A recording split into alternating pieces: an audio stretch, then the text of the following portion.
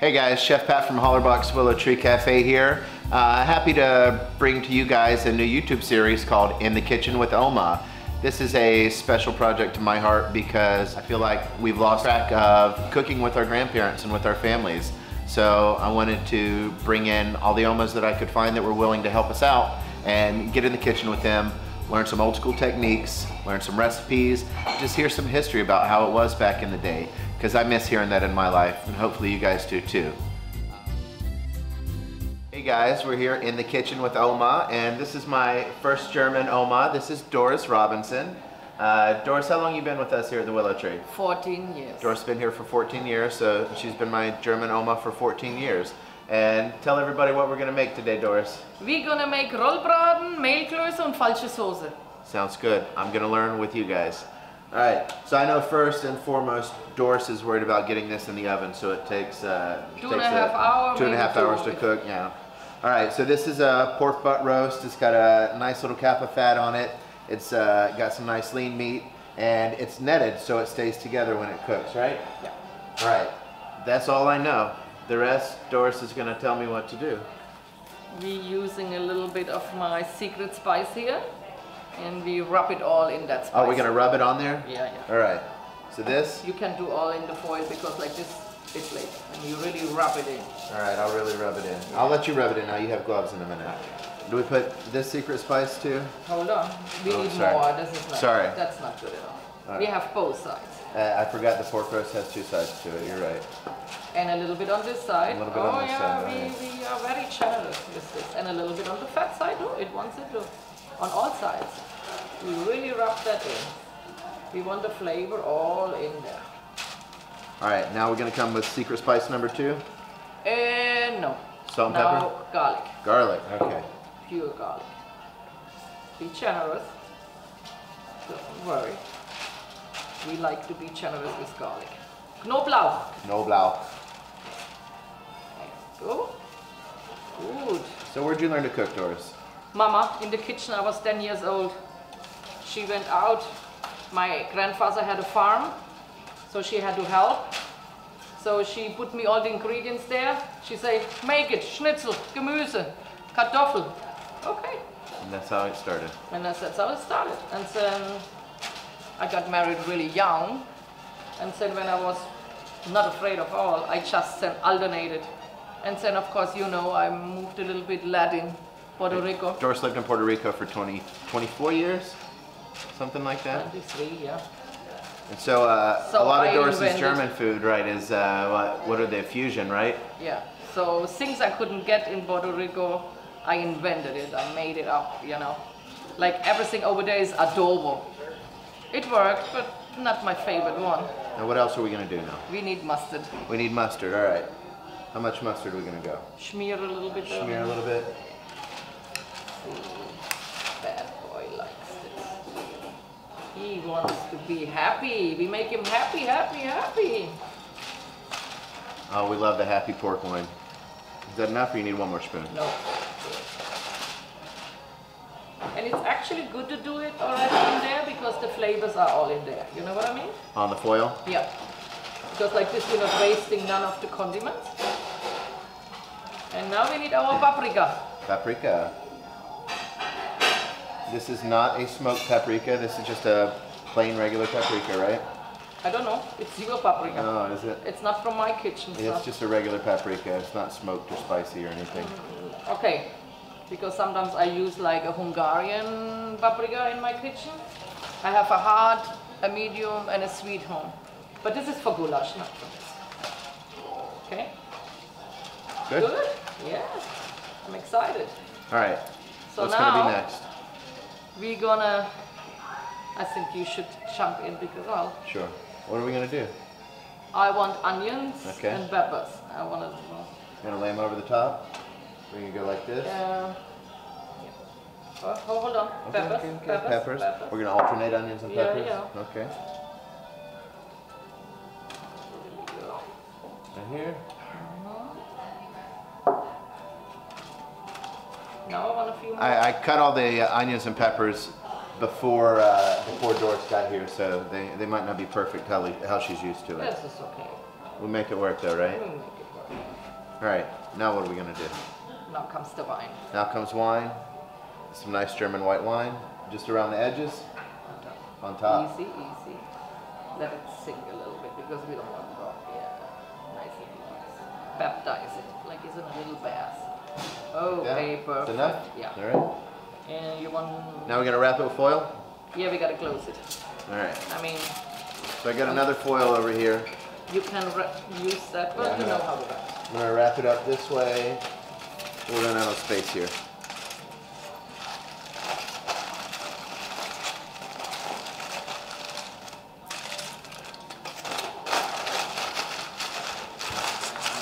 Perfect. Extra tight. Not too tight. Not But too make tight. sure the wine doesn't come out, Right. you know? So it's sealed top and bottom. Yeah. It's gonna be a 350-degree oven for, I'm gonna guess, an hour and 45 minutes. Doris says 2.5 In my hours. stove, 2 hours, because I want it nice, you know, My cooked ovens are a little inside. bit hotter here at the restaurant, I think. And so I don't like my pork pink, I want it Doris cooked. doesn't like medium pork. No. So we'll make sure it's well done. It's gonna go in the oven, and then we'll get going on the next stuff. So the roll braten's in the oven, and Doris was saying something about letting it marinate. Yeah, you can do this the night before. You prep it the way I just showed you, and you keep it in your fridge, and in the morning you take it and put it into your oven. Maybe just take a little bit longer Gets more because it's cold. flavorful. Yeah, maybe that's why it's my 2.5 hours. No, makes sense now. No? All right. Now, before we do anything, we're gonna Put salt in Put salt in the water. before we forget. I'm not gonna forget, but Doris is worried about forgetting. How much salt do you want to put? 1 teaspoon? 1.5 teaspoons? Good? All right. For good luck. For good luck. One for good luck. All right, now I'm gonna put the lid back on and I'm gonna turn it up to get it boiling while Doris is making Mehlklöße. Yep. Now Mehlklöße, what does that mean, literally? Flour dumplings. Flour dumplings, all right, so. It's a little bit like your spätzle, what you do make homemade. So in the past there was no fancy machines and none of this who gave you, you know, that little trick. Yeah, fancy spätzle makers here. Yeah. So what are we gonna start with, Doris? We're gonna start with flour. It's just regular all-purpose flour. yeah. That's about a cup. This is Oma's measurements, so we don't have cups and spoons. We really didn't have measurement like a cup or whatever. So, I mean, this Mama is- showed me like that. Oma showed my mom, and then my mom showed me. So it goes through tradition. We don't measure much. We See, just- down south, I learned how to make biscuits from my grandma, and that's kind of the same way. It gets passed on from generation to generation in a bowl with this much. Like, how much buttermilk? Like, I don't know, this much. Exactly. So is that what we're going to be doing, This is right? how we learned. All right. We make a little ditch in the middle. So in Germany, they're ditches. In America, they're wells. We're going to make a well in the middle. Whatever you call it, we make just a little All right. hole there, you know. Now what? I want to do Now- stuff. Eggs, salt, pepper, Salt. salt. All right. How much salt? Yeah. That's good. Pepper. All right, pepper. Good. A little more. A little bit more. A little bit more pepper. Garlic. Garlic. Use a spoon so my fingers aren't stinky. Oh, for the garlic, huh? A little more. A little bit more. We're not shy. Actually, in Germany, we don't cook so much with garlic. Knoblauch. We say this smells too much in your body, so they don't want to have that. It's because there's lots of vampires in Germany, and they're scared they're gonna. But it was in the kitchen, and I tried it, and I think this gives flavor. This is a little bit added on from me. I like it. So now what are we gonna do next? Eggs. Aya. Ah, yeah. All right. And I want it in the middle. 1 egg in the middle. One more. 1 more. 2 eggs This in is the middle. good. That's enough? Yeah. All right. For what we have here, yeah. If you see it's not enough, then you definitely have to put more flour or whatever, you know? Okay. And then basically, we fold this all together. You don't add the milk yet? Yes, but I like to, Mix the yolks. yeah, mix the yolks a little bit. All right, so Doris is gonna crack the yolks here. Just get that mixing so it mixes well. And then a little milk. Good. Like this. And then this is a little trick from Oma to Mama to the daughter. Club soda to keep them light and bubbling. Club soda, soda water. You ready? Okay. In a little bit. All right. And then basically. You can always put some in, but you can't always take some out, right? Very true. All right. So Doris is going to give that a good mix. And she's, I believe, going to go by just the feel and by the eyeball to know when it's ready. Because you've done this a couple times, right? So, German cooking I've learned, Semmelklöße. More club soda. More club soda. I've learned, what are the potato dumplings? So there's bread dumplings, potato dumplings, and now these are flour dumplings. Yeah. And there's the halb und halb. Oh, the half and half. Those are half mashed potatoes and half raw potatoes that are shredded, right? More club soda. See, she's not shy to tell me what to do.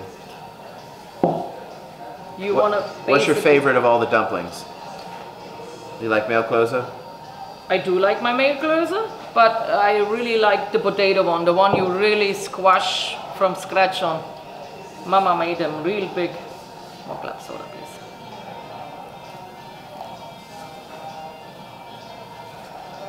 And the folding is a thing because you don't want it too dense. If you do it just like this crazy, gets tough.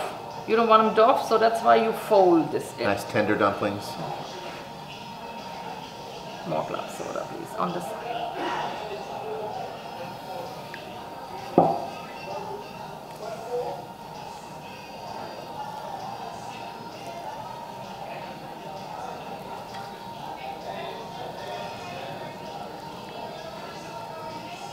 Doris forgot her, what is it called? My what? Your spatula. Mein Kochlöffel. She forgot it at home This is today. better with a Kochlöffel, but you know. This is all I got. We have to make do for Oma today. Next time though. How's it looking now? I have them home. I cook just with Kochlöffel. I want a little bit more on Club soda? the border, yeah, not on the dough. There we go. It's coming together. So it looks like a mix between biscuit dough and waffle batter almost, in my chef's opinion. It's not quite like your Spätzle? Not like Spätzle. Our Spätzle batter is a lot thinner than that because we're pressing it through the Spätzle maker, that's true. so it can't be so thick as it doesn't go through the holes. That's true. And this is the thing, you know when it's ready, when it's forming, you see? Starting to make a ball instead of just being lots of little stuff around everywhere. It looks like it's starting to come off the side of the bowls a little bit better too once it's starting to mix. See, and this is when you know you have your dumpling mix. And we're doing this ahead of time because it's going to need to rest. The gluten's starting to develop in the flour, and if we don't let it rest, it's going to get tough. So after Doris is done mixing this, we're going to set it aside to rest for 10-15 minutes, just so the dumplings come out nice and tender when they're done. And normally if you're not sure what you're doing, you take a little bit and you got to see if it comes from your spoon, it's good. Then it's done? All right. This is a little trick. So you know when you don't have your recipe and your measurements, you try a little bit. It comes out better with a Kochlöffel, you know, Kochlöffel. So it doesn't, whenever you pull a piece and it doesn't stick, that's when it's done? Yeah. So this is good. This is really good. I'm proud of me doing it with this. Nice. Good job. High five. Okay, now it's time for falsche Sauce. So the falsche Soße. Which means fake sauce, right? Fake sauce. So this, from my understanding, as Doris told me, came from not having like stocks and stuff back in the day. If you didn't have meat, you know, and you couldn't do a meat gravy because there was no available or whatever. And you can't eat without gravy. And you cannot have a dumpling without a gravy. That's true. All right, so I know the basics here. I know I'm gonna make a roux. A roux. All right, so I got my pan warming here. I'm gonna get some butter in here. What do you think? 3 of these good, Doris? Oh yeah. It's probably about 3 tablespoons of butter. I eyeball this crap. Yeah. And I use a cooking spoon for that too. Surprise, surprise. Yeah. We cook with wooden spoons in Germany. This is a thing. Don't know why, but that's. Because they hold all the flavor. There's different ones, you know. All right, so butter's melting. And the next thing I'm going to do is add the flour. Get this melted all the way here.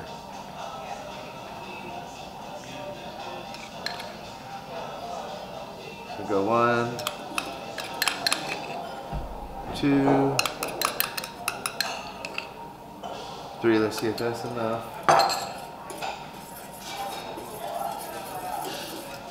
You want to make sure it's nice and thickened.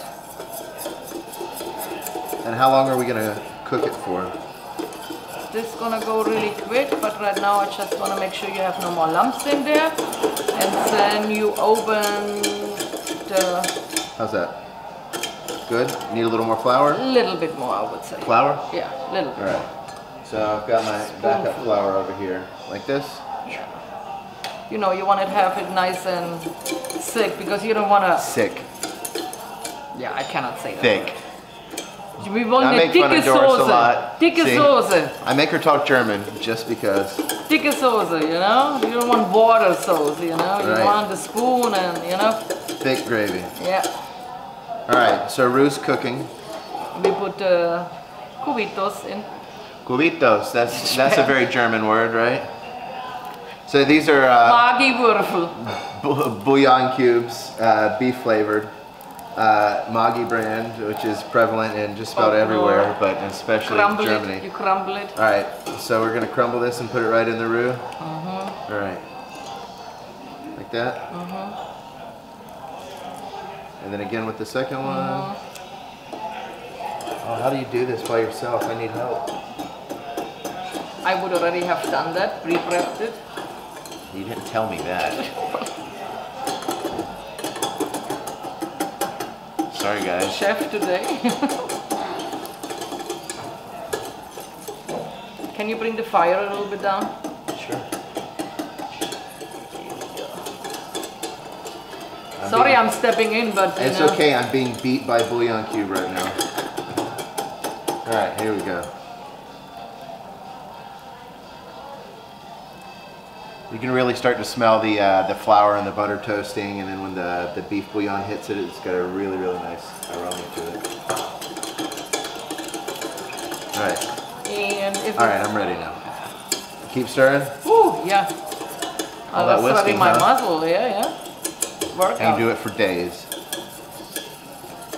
All right, so we're gonna cook the roux. With the beef in it, it's kind of hard to tell when it turns. And like French, we learned blonde roux, peanut butter roux, brown roux. It's all different stages of your flour cooking in the roux. So we're gonna let it cook. Been cooking about 2 minutes now. Then what are we gonna do? Water. You're gonna go water? Okay, I'll whisk it and you can pour it? That would work. I give you water. All right, so.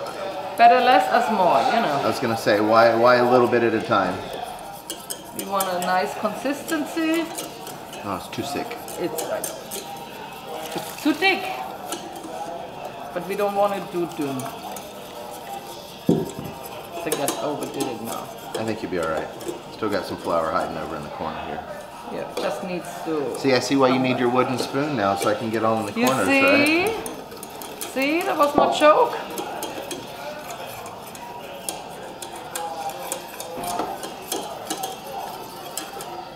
All right, Doris going in with a little black pepper, a little granulated garlic, a little bit of Oma's secret spice number 2, just a little bit. A dash, what you call here. And then the famous Maggi. Maggi. What is Maggi?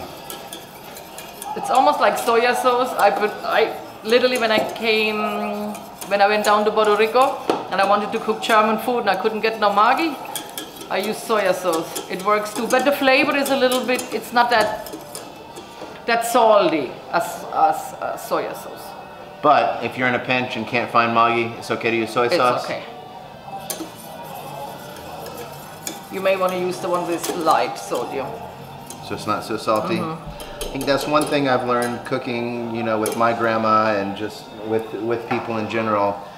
If you don't got it, you can fake it, right? It's like if you don't have beef or meat, you can make fake gravy, right? Fake gravy. If you don't have this garlic, you can use a different garlic. If you don't have Onion this paprika, powder. You can do it onion powder. You don't have to use the garlic. just make it good, right? All right. So So let's see. Actually, now I wish I had my paprika back. A little dash of paprika wouldn't have hurt. See, we went through that. Yeah. You want Oma's secret spice #1? Because it's hiding over here. Oh! No, not on the gravy. Okay. Let's see. You try it and see. I'm using my spoon here because there's still a little bit of roux in the edges, so I want to make sure it gets all mixed up. If I wouldn't need that, I would... It's okay. We got more spoons around. This one will be good. So it's starting to get nice and thick here. See, it coats the spoon. This is how they taught us in school when you're making reduction sauce. If you can put a line on the back of the spoon, that means it's thick enough. I think it has enough salt. Is it good flavor-wise? Yes, I would like to. I want to see what you did, Chef. See if it'll pass. I'd take a little more pepper. Oh, shoot. It needs more water too, I think. See, I like salt. It's a little salty for Doris, I think. But it's getting very thick, so we're going to be able to put more water in it and thin it down some. And that's why it's important to taste your food, right? So again, you can't take any out, so just put a little in. You always can re-thicken it with a little bit flour if you went too thin on it, you know. But flavor-wise, yeah, it's almost there. It's a whisking face like this. Oh, we definitely don't need nothing.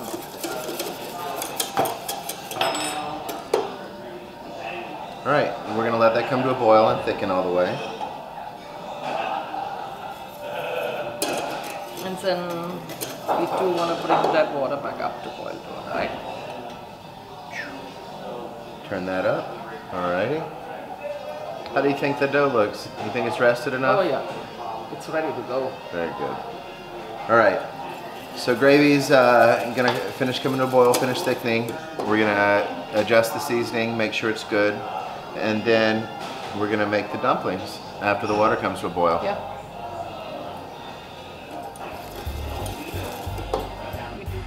All right. Okay. So the meal closer. The dough's been resting for about 10-15 minutes while we made the gravy and while the water's coming to a boil. Yeah. So now Doris is going to show us how to cook them. First of all, when you do, check on your dough when it's resting, because if it runs away, it went too thin, then you have to alternate it a little bit. But since I do this for a long time, so mine is perfect. Of course it's perfect. Now, when they come out, we have a blade and it has to have a bowl. This would be a suppendeller. A soup plate. And so what are we going to do? We're going to take a little one and we put it upside down and we put it in there. Because when your dumplings are out, you use normally a Schaumlöffel, but you know what a Schaumlöffel is? This. It's a bigger spoon with a lot of more holes. A slotted spoon. It's a Schaumlöffel bus, and then you take them out in that so the water runs as much as it can. And then you put it in there, and then whatever moisture or more water is gonna run under there. Oh, that goes under the plate, that way it doesn't sit on top. Very crafty. All right, so what do you think? Boil, boil, boil. I really made it super hard. You put the lid back on? Because it needs to bubble as much, because constantly you will see we put them in, and they have to come up. All right. So as soon as we take the lid off, it stops though, so. No, it will stay. Okay. It will stop a little bit when we put it in, but it comes back. You can leave it completely on high. It's not very high, yes.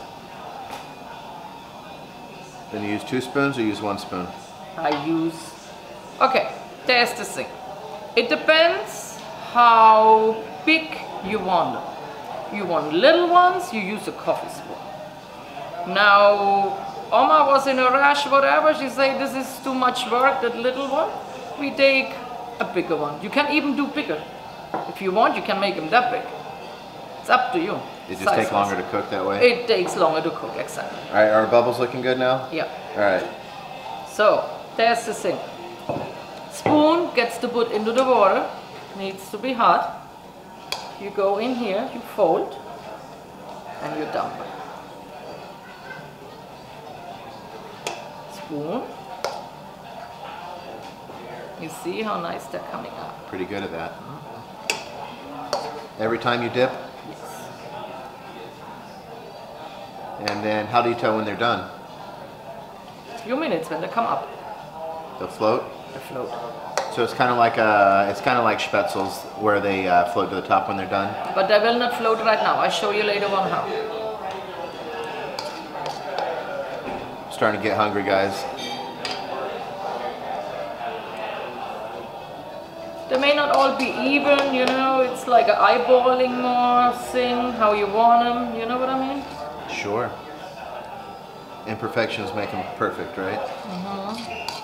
I'm waiting on my water to come up a little bit more again. Should we put the lid back on to make it boil more? No more lids.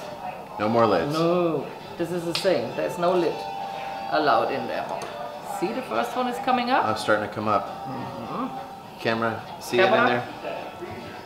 You see this guy's starting to float. Not all the way, but just coming off the bottom a little bit. With a lot of doughs and pastas like dumplings, stuff like that. That's how you can tell when they're done, is when they come all the way up to the top and float, because they're cooked all the way. They're just going to pretty much make one layer on the bottom there. We can help out a little bit and let them loose. In case they stick. Yes, because then you can already put a second layer in it and they're not getting together. See how nice? That's my new one I just put in. So you might need a minute.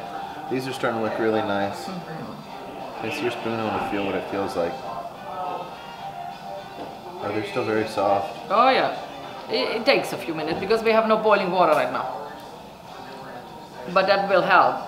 I mean, as soon as it's boiled, 5-6 minutes used to cooking with gas. I know when Oma made the real big ones, this is 20 minutes.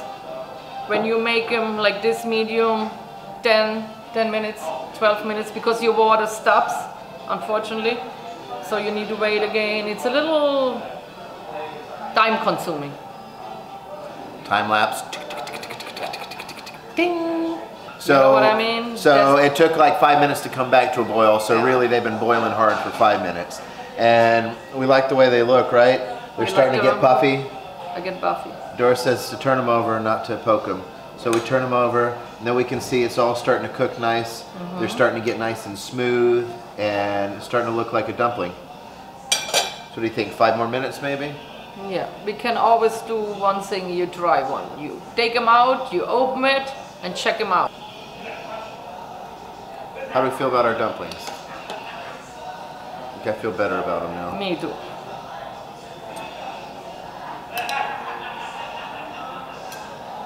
I think it's you. You are. I think it'll be good, yeah. They'll be fine.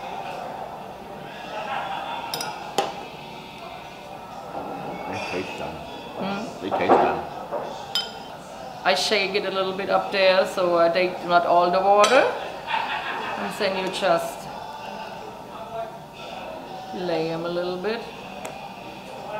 And in German say you eat with the eyes. Because we like our food to look pretty. Presentation. If it doesn't look good, we don't eat it.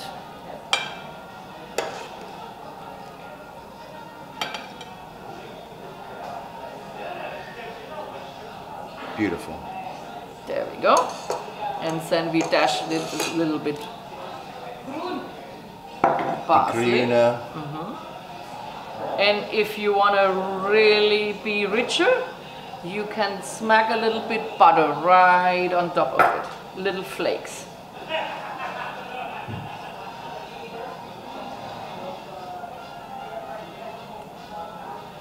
Because in Germany we believe butter is good on everything. We believe that here too. We butter people. Pork, potatoes, and butter and bread. Works, right? Stay on there. Yeah. Good enough. It's okay. But thank you. And now I'm gonna do this little sucker smaller. All right. While Doris is working on the next round of Mehlklose, I went and got the rollbraten out of the oven. See, the peppers cooked nice. The wine stayed in to keep it moist. Let me get my Should tongs. make a picture from that. You see it there? Got it? Alright, so I'm going to find the net here. The peppers are not important, that was really just a flavor issue.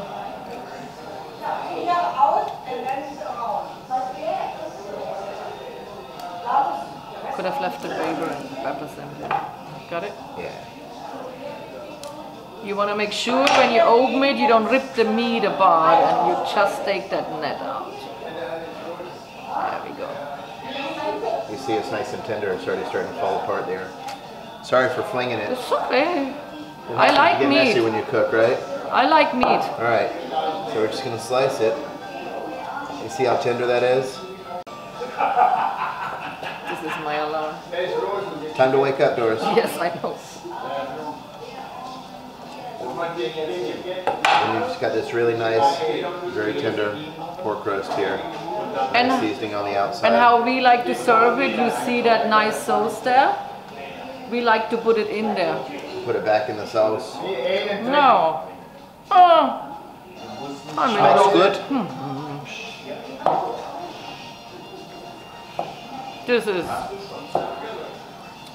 This is Oma's happy place. This is my happy hour now.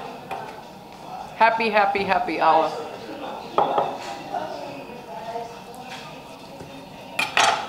This is good.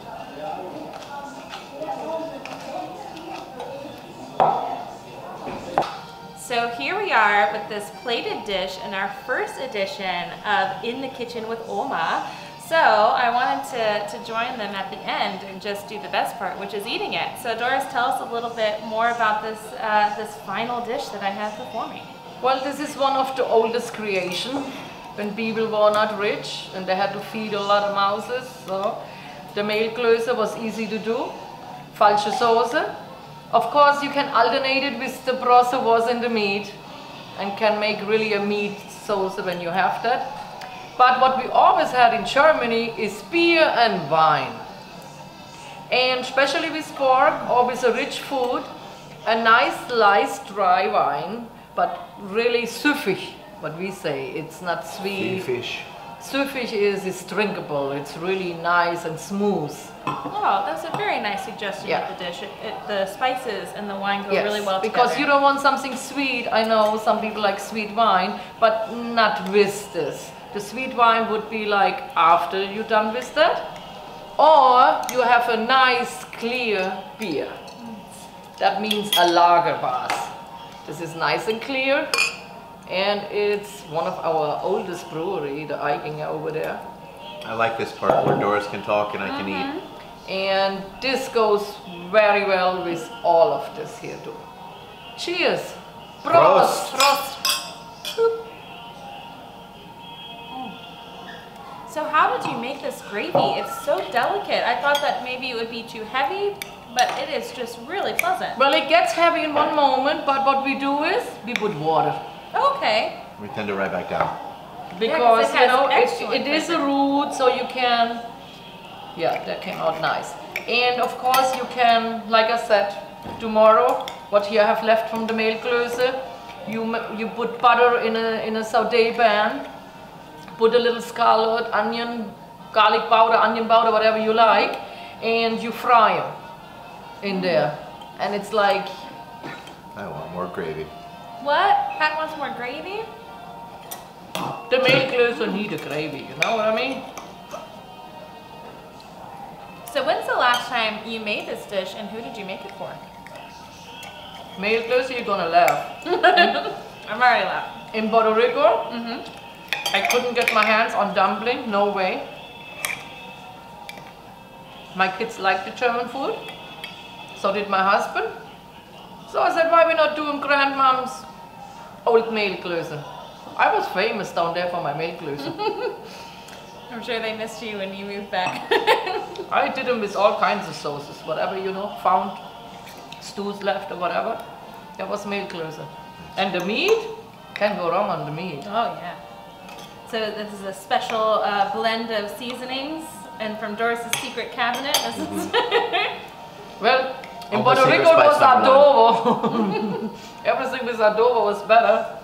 But you know, you cannot get the German product. It's like, I wanted to do a Hungarian goulash in Puerto Rico and I couldn't get my hand on the meat and it frustrated me. So I says, oh, there is some chicken. Chopped the chicken, 8 pieces out of a whole one. Put this as a paprikash. It came out so good. Everybody liked it, my chicken paprikash. I love Doris too because she always talks about flavor. Like when she'll eat something, she's like, "Best flavor." And so every time I hear that, I always think of Doris. And for her, it's not about spicy. It just needs oomph. Is what The she garlic says. and onion and just flavor. The flavorful. Meat has to be flavorful. And you guys did a really good job keeping this very moist too and juicy. It's not dried out at all. I didn't get any peppers in it though. I want some peppers. I don't know what I think they're all still with it. Well, the thing is that if you don't have wine home to put wine in there, you could do the same thing in beer. Braise it in beer. So long you have some moisture in it, and in the aluminium, the meat stays better. You could do that roast without it on a But grill. it doesn't evaporate. Yeah, you could do it in a grill. There's no problem with that, but it would dry more out. You know what I mean? I do. But like this, can't get any better. So, chef, your verdict, really? You liked Oma's food? I'm good with it. Okay. I'll come over after work one night for a There we nice go. dinner. Anytime. Well, awesome. Doris, thank you so much for You're sharing so this welcome. with us, and Patrick for being a good kitchen assistant today. I'm sure that was fun. I'm not used to taking orders. And guys, if you liked Kitchen with Oma, we plan to do a lot more here at Hollerbach Tree Cafe. Make sure to like us, follow us, subscribe us. We're all over the place. So if you want to hear more from us, just follow us and we'll be giving you more content soon. Cheers! Cheers. Tschüss.